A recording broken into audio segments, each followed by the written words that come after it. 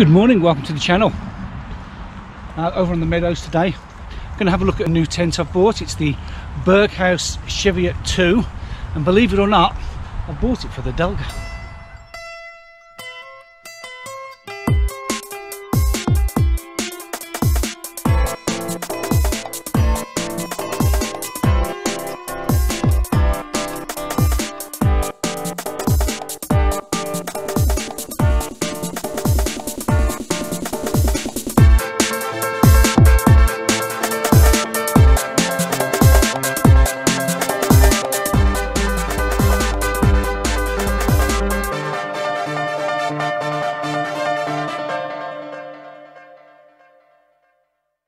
So this is it, the Cheviot 2. What I'm going to do is open it up, go through what comes with it, and then get the tent put up itself, talk about some of the things that I like on first impressions. I've only had a quick look at it just to make sure that it wasn't ripped or anything like that, so this will be the first proper close-up look I've had at it. So the Berghaus Cheviot 2 comes in a stuff sack, decent size, instructions on how to put the tent up. It's got the waterproofing standard on it, so it's waterproof to 500mm hydrostatic head, it's flame retardant, and then it's got the standard for the alloy poles. You get the tent inner, which is this one here, a repair kit which has, I'm assuming that's for the aluminium poles. It's got spare buckles, spare guy lines, some mesh to repair the inner, I guess, some various bits of fabric, and a spare hook. So nice little spares and repairs kit there. Yeah, nice little triangle buckle. So a spare buckle of one of each of the plastic buckles from the looks of it.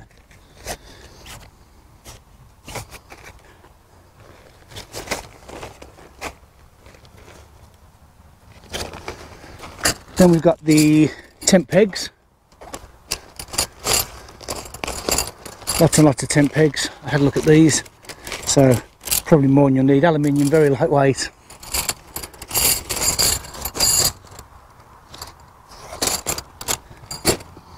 The tent poles themselves, which are this aluminium 701 TS alloy, very lightweight. I've got to say, I thought they'd be heavier, but I'll leave those out because I'm going to use those in a bit. And then, like I say, the outer. Now this tent goes up outer first, which is good. I was looking for that specifically because nothing worse than trying to put up a tent, having to put the inner up in the rain. And this is classed as a 4-season mountain hiking tent. So it should be good in the winter as well. So what I'm going to do now is start putting it up and yeah, bring you back then. Let's have a look at getting this dog's tent up then, hey? This is also who can come camping with me, you know. Right then. Over there. You said, no, I want to sit in my tent. Okay, you sit there and I'll sort this out. So here are the alley poles. These are great. These are so lightweight, it's ridiculous. This is the outer. It goes up outer first.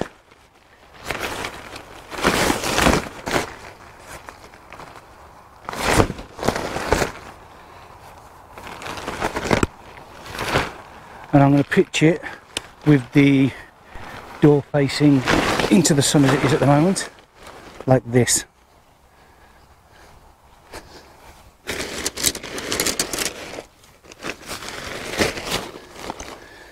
Now the nice thing about this is the outer can be used on its own, so if I just wanted to take the outer and not bother with the inner, I could do that. I'm not doing that today. I'm going to set it all up. I've got 3 poles and these are colour coded, so at the end of the pole it's either blue or red, and they correspond with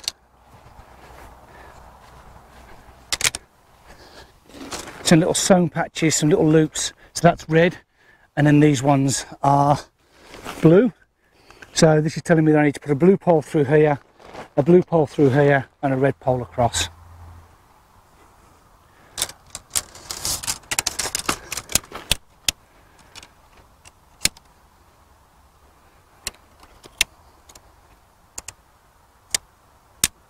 red pole,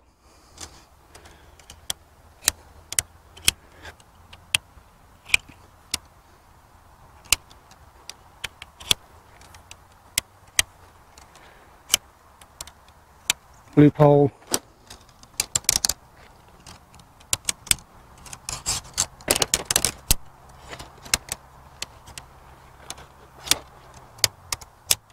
And blue pole. I'm going to get these in the sleeves and that should bring the whole tent up. So blue, blue, and that just slides in.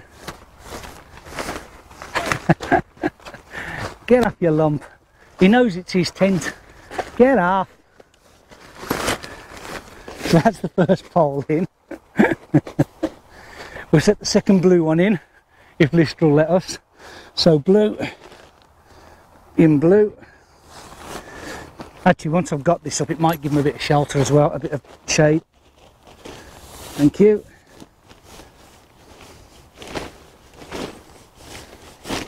So with these sleeves are mesh, so they don't catch the wind.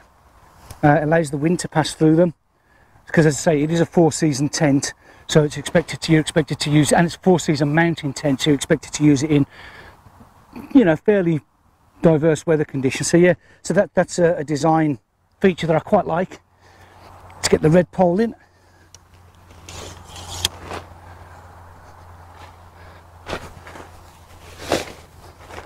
So red and red.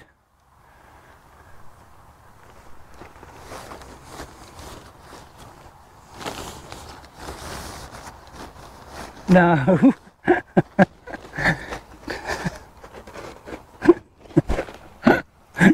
Come on over here, mate. Come here. Good boy, good boy. Right then, quickly while he's distracted somewhere else. So that's the red pole in. Now, what I'm going to start doing is putting these in. So down on the bottoms, we have, there you go, just some little loops there. That just fits in there. This one comes over and fits in there. Same on this side.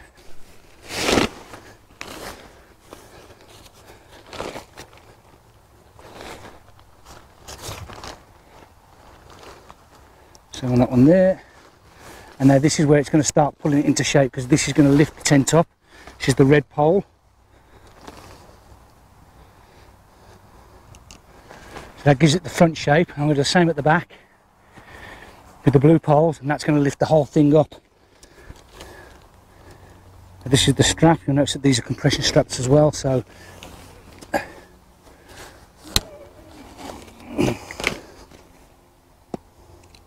one there like that.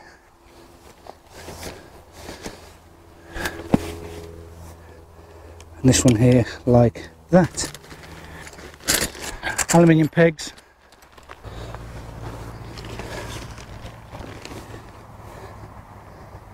Okay, yes, that's fine. Like that. That one goes in like that. And then I'm just going to peg out the backs just to hold it in place. There and there. So you can see there's more peg out points, so I can peg it out here, peg out these, and obviously if the weather was going to be particularly bad, or if I was doing some winter camping, everything would be pegged out, including these guy lines. I might peg these out just for a long shot in a bit. But that's the outer of the tent up. So here's the inner. I'm going to put this up now. A couple of things to note. First of all, it's black. Normally when you buy these tents they're white, or they're like a clear grey, or just a plain mesh. This is designed to block out as much light as possible, so you're not waking up at the crack of dawn. I quite like waking up at the crack of dawn when I'm out camping, but that's the design. So what I'm going to do now is, in the corners, so as an example, this is the back of the tent that I've got in my hand here, the narrow end, and it's upside down at the moment, so I'm just going to flip it over.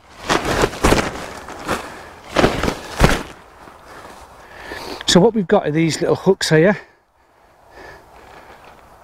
on each corner, and what they're going to do, if you come over here, they're going to hook onto these little triangular pieces in the corners, and that's going to pull everything into shape inside.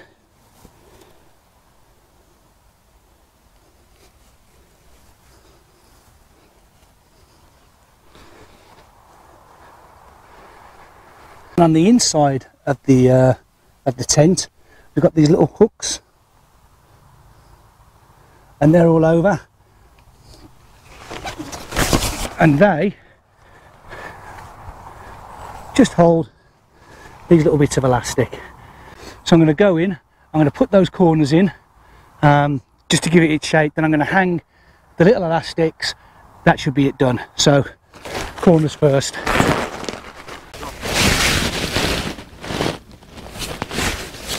That's the first corner done.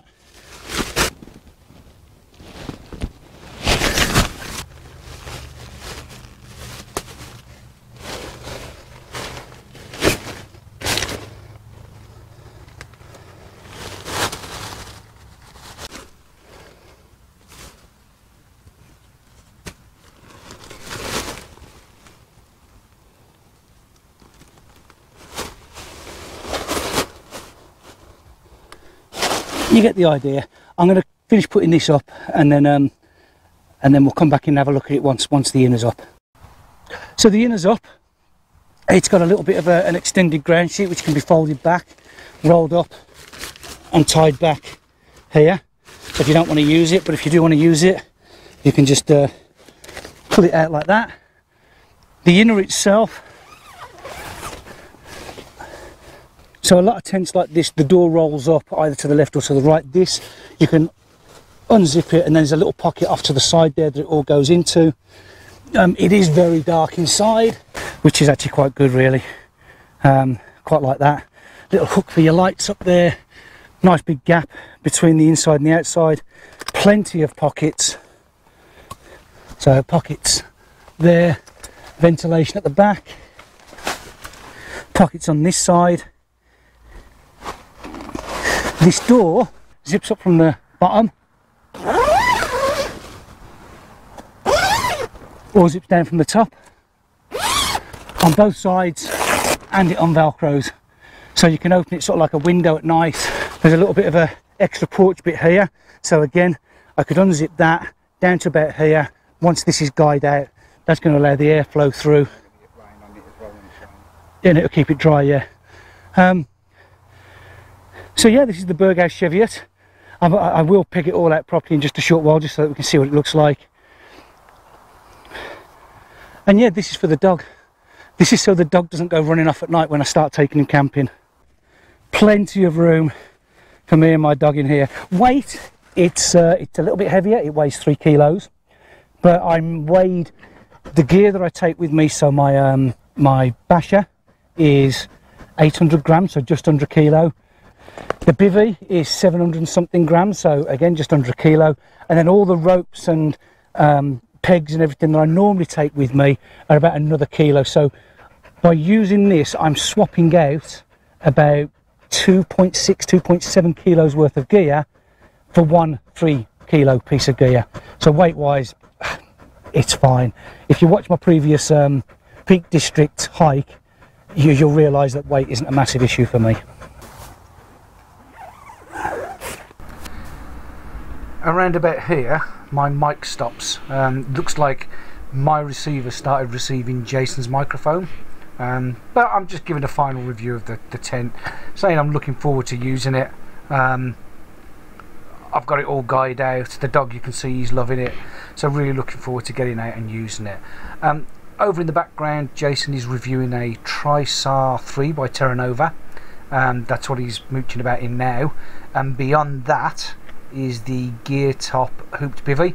If you want to go and see a review on those, nip over to Jason's channel, Jay's Wild Camping, and he'll get those up soon, no doubt.